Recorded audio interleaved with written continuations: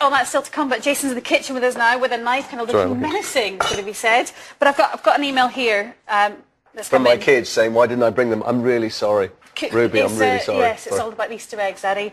This was, your American accent in Brotherhood is amazing. Do American audiences believe you're American? They do, but I have a kind of psychological weakness as I adopt the accent of whoever I'm talking to. I'm actually from Liverpool, so I wouldn't be surprised if I start going much more Scouse when we do this. But when we shot that thing where it's set, so I just did the accent of the crew, and I find that quite easy. I've got to ask you about West Wing, though, my all-time favourite TV drama, and enjoy it, enjoy being part of that. Well, I know the girl, Janelle, who played the girl who was my lover, and I know her socially, and she knows my wife and everything. And one of the takes, which they didn't show in the end, I turned around and she jumped on me and just snogged my face off. And then it finished, I went, do you know, what was that? She went, it was a freebie. So it was a bit. I'm a huge fan of the show. Yeah, so as she was kissing me, I was thinking, Donna, don't kiss him, don't kiss him. That's right. You love Josh. No, I think it's a brilliant series. And what was amazing about it, it took the most important issues of the day and dressed it up as kind of high melodrama, and it was one of the most popular shows in America. So never underestimate the audience. I'm saving 7 series for the birth. Put it Yes, on. that's right. Distract Put it on myself. now, the baby will absorb it. Yeah. Well, it's been throughout. Right. Anyway, shall we move on? It's a day, isn't it? So we're going to make, it's Easter, so we're going to do something chocolatey. So we're going to make chocolate fritters. So what we've got, apricot jam, chocolate spread, chocolate. That's going to be the filling for our little fritters. Chocolate. Yes. All right. I don't know why you bother, just eat that. Yeah, exactly. That's what you've got to do. Then we're making an interesting dough with this. So we've got orange zest, olive oil, wine, flour and sugar. Okay. Okay, strange. I think you can take these home for your girls. Do you cook, Johnson? I do cook a little bit. I'm sorry, Emma. My wife's watching this. Throwing things at telly. I do. I remember a lovely day, 1989, when I made a toasted sandwich. I think it was a Wednesday. I chopped quite well. Anyway. Yeah, well, we'll try that later then. So, chuck in the flour into the bowl and then make a well in the centre. It's all you, Jess. It's all me. It's Okay, all fine. about you. I can do that. I can do Yeah. chucking. I can do chucking. No, I do. That's not fair, but it's a wizard. Little well in the centre. I'll make a little well in the centre. Yeah, There we and go. then put in the sugar, the olive oil and the wine. And Amanda, do you want to grate some orange zest into there as well? This is actually how I cook. I can only cook if I lay things out like I'm doing a cookery programme. It is the best way to do it. It's weird, isn't it? It Just really straight in. is. Yeah, straight in. And then, Jason, once that's gone in, then mix that together. And what we're making is a very simple dough. It's nice. Sun's going in the bowl as well, Amanda. Yeah, I'm trying my best. It's good. And just work with your hands if you want. That's fine, man. That'll do. That's absolutely cool. Take those little bits off there. Yeah. So what we're getting is that little bit of a lemony, orangey zest in there, and that works really well. It seems weird to have apricot jam and the chocolate together, but with the orange, it brings a bigger flavour. Now, that's fantastic what you do. That technique is spot on. So it's exactly that. And once you've got all that together, then ideally what you do is you'll knead that dough for about 5 minutes so it's all really beautifully combined. Once you've done that, cover it, but don't refrigerate it. How'd you get it off? That's cool. The great thing is, because we're going to roll it out, even like that, then as long as it'll come together, and you can almost use the bowl as a way of holding it together. You're just pressing it and pressing it and pressing it. Okay? It's always a good technique. Anything that you can do where you can, there you go. So it all comes together like that. Yeah. Beautiful. So we cover that, leave it at room temperature, and then let it settle a little while, and we end up with... For how long do you need to leave it? Yeah, that's going to turn into 20, that. It does, honestly. Okay, because what you've got is, because you've got the olive oil starts to react with the flour, and you end up with this beautiful, beautiful pastry. It's a wizardry.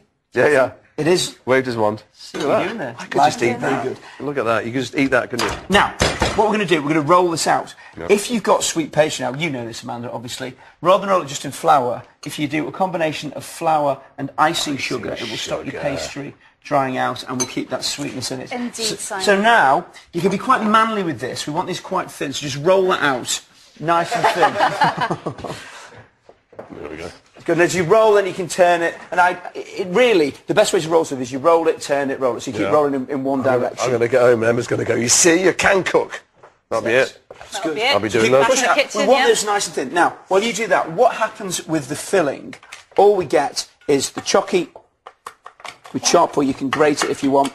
Why do you always go with dark chocolate? What is that about? Well, it's really to do with cocoa solids. It's about the flavour. There's 70% cocoa solids in this chocolate, which means that it's a purer form. You've got more flavour in there. To be honest with you, if you're making these and all you've got is a glut of Easter eggs because your kids have been given too many, like mine have, then you could use that. It doesn't They're have to shaking be... their heads going, no, we haven't, Daddy. We're quite happy with 9 each. Like more. Yeah, hyper. Hamish is hyper already. So that goes in together with our apricot jam and our chocolate spread. So is that chocolate and hazelnut spread? Yeah.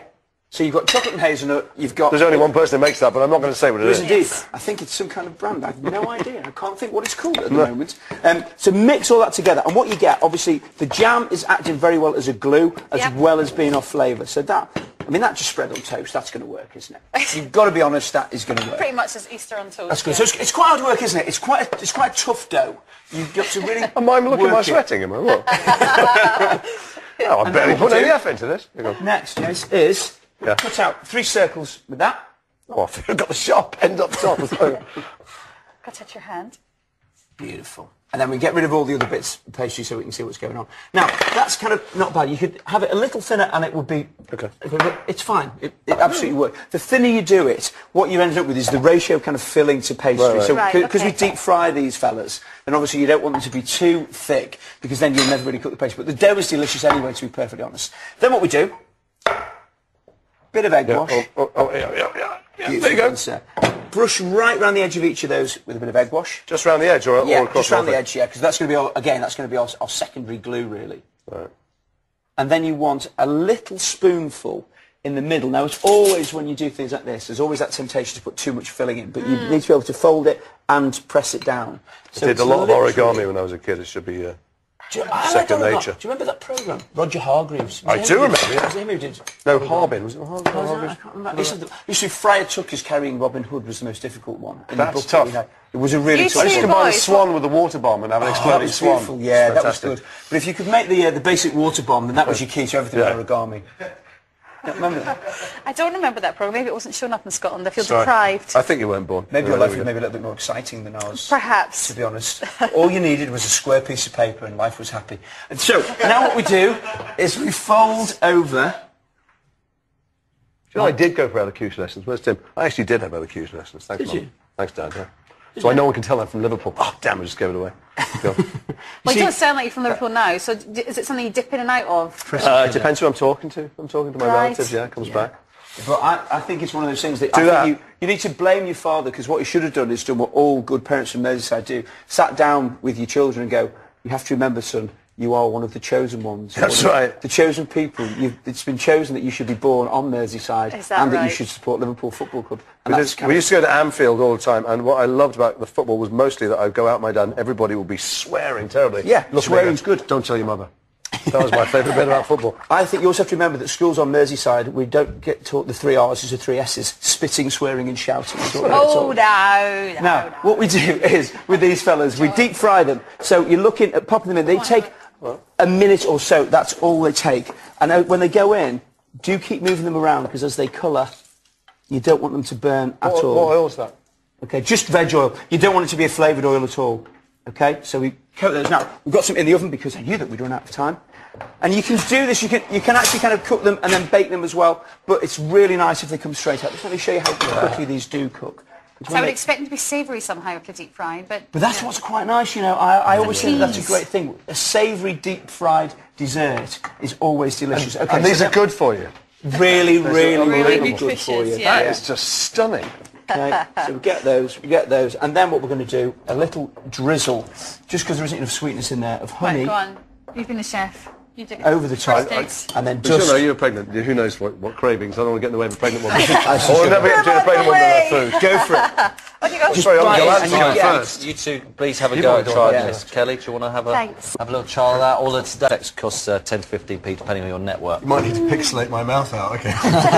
Very good. Is it good? Oh yeah, it's like that? So you get that slightly orangey flavour from the pastry, and the apricot jam just brings it out. Lovely. You know what's missing? Anchovies.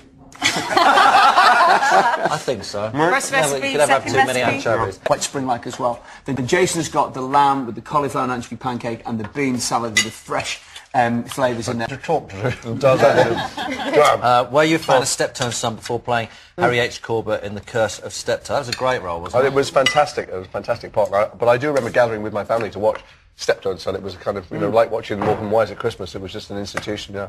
I was amazed to find out all these things about Harry H. Corbett off screen.